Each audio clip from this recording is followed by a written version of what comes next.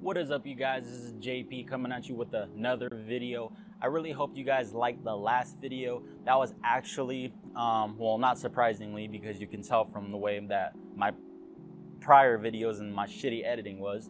My last video that I uploaded on, I think it was the 16th. The last video before this one was actually my first video shot and edited by somebody else. So I really hope you guys like that. Approximately about half my videos, 33% to half my videos, 33 to 50% of my videos are going to be shot and edited now from someone other than me. So they are going to be of higher quality. I really hope you guys like that. If you do, comment down below. Let me know what you think. Today's video is going to be why strength is important for hypertrophy or gaining muscle. A lot of people try to separate the two from each other in regards to training and just the way they think about strength and hypertrophy. You may say, I've heard people say, oh, I don't train for strength. I just train to look good. I want to get bigger muscles, or something along those lines. Or they'll just flat out say, directly that, oh, strength has no impact on hypertrophy. Training to look good, is completely different from strength. It's not the same thing. When that's not true. Strength and hypertrophy are not even really in the same category. They're different, and those differences are facts where strength can actually help you gain muscle.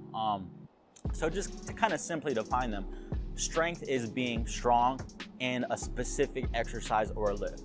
And that sounds very vague, but there are different types of strength. But for this video, I'm just going to kind of simplify it and say that strength means that you can, for most people, it means you lift heavy weight in very few repetitions or one single repetition, a la powerlifting. If you see someone squat a lot of weight one time, you're gonna see, wow, that guy's really strong. Now, if someone squats 135 100 times, you're not going to say that guy's strong. You're going to say, wow, he has a lot of endurance, because 135 is not really a lot of weight for most people. So that's what I mean by strength. So strength is specific to a lift, and it's about how much weight you can move, a few times or one time. Now, that's a very simplified version of strength, but we're just going to keep it there for this video. Now, hypertrophy is not tied to a specific lift. Or hypertrophy means, getting bigger muscles, getting jacked, is not tied to a specific lift. You can get a big chest from multiple different exercises. So hypertrophy is just a response our body gets when you apply a proper stimulus, which is working out, and you recover from that stimulus, which is eating right and sleeping.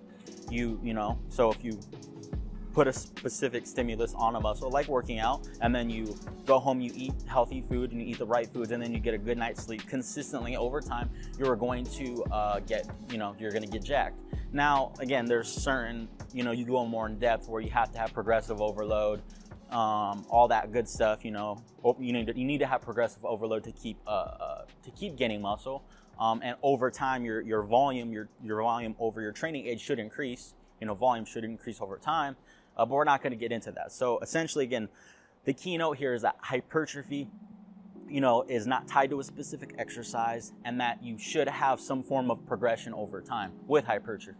As in, any goal you have in fitness.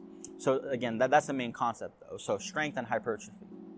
Now, when you train for strength, for someone who's going to apply strength training for hypertrophy training, the main benefits that you get are that when you can lift more weight for few repetitions or maximally, just in one repetition, when your 1 rep max goes up, or your 2 rep max goes up, or your 3 rep max goes up, your squat, whatever it is, whatever exercise it is, your sub rep maximum is going to go up as well.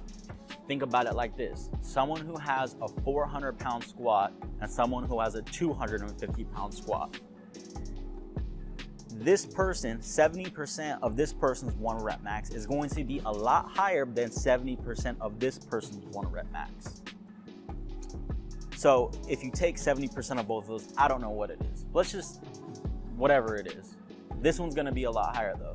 70%, it's roughly around 75%. So it's going to be just shy of 300 pounds. It's going to be like 285 pounds or something for this person's 70% of 1RM. Now this person, if they're 1 rep max is 250 pounds on the squat. 70% is gonna be something around, because half would be 125, maybe around 160 or 170. So 285 to 170, something like that, roughly around there. Now, obviously, this person's lifting a lot more to maximum.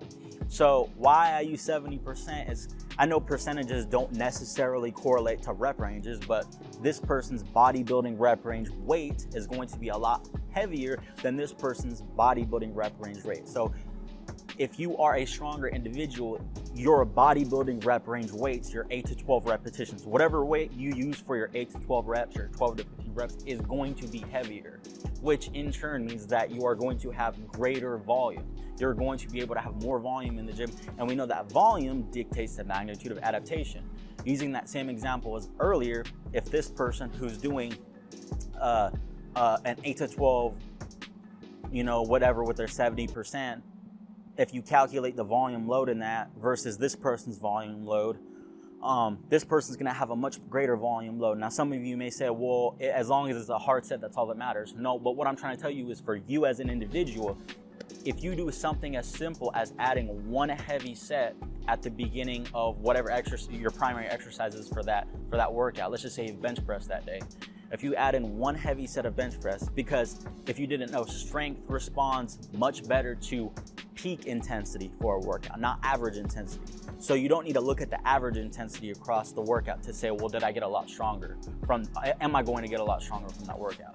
One heavy set of whatever exercise, squat or bench press, whatever you're doing for that workout, can do wonders for your strength. So if you're someone who trains for hypertrophy mainly, and you're in those higher rep ranges, versus like a power lifter, if you have squat day, leg day, and you add one heavy triple for your first set, work up to one heavy triple, pick a weight that you can do only 3 reps with, that you have maybe 1 or 2 reps left in the tank, 2 reps left or something. So an 8 RPE for a heavy triple. You can do that with a bench press or anything. And then you can go on to your bodybuilding rep range work. I say bodybuilding rep range because it's just a good rep range just to accumulate volume. That'll help increase your strength a lot better than if you didn't train heavy at all. And then what's going to happen is that the weights that you use for your bodybuilding rep ranges are just going to go up and up and up and up and up. That's all that's going to happen, and your volume load is going to increase over time, and you are going to get better gains. So again, strength is important when it comes to accumulating volume and lifting heavier weights in those higher rep ranges. It's very important. It shouldn't be ignored. There are a lot of other little benefits you get, because who doesn't want to be stronger? If this can possibly help you gain more muscle and you can lift heavier weights, isn't that a plus for everyone? I've never met anyone who says they don't want to get stronger. Now, if you have some other factor in your head that's stopping you from lifting heavy, like an injury, obviously this video doesn't apply to you. But if you're someone who completely avoided lifting heavy because you wanted to just look jacked and you didn't think that helped you, add one single heavy triple, just one set, work up to it, obviously warm up to it, to whatever your primary compound movement is for that day. So for back, it could be a heavy triple on a bent over row, or for squat, it could be a back squat, heavy triple, then go into your volume work. Or it could be for bench press, it could be a heavy triple on that, and then go, or it could be even be a single. A single is fine too, just low rep ranges, heavier weight. It's gonna do you wonders. If you guys have any questions, comments, leave them down below. I'll see you guys with the next video. Peace.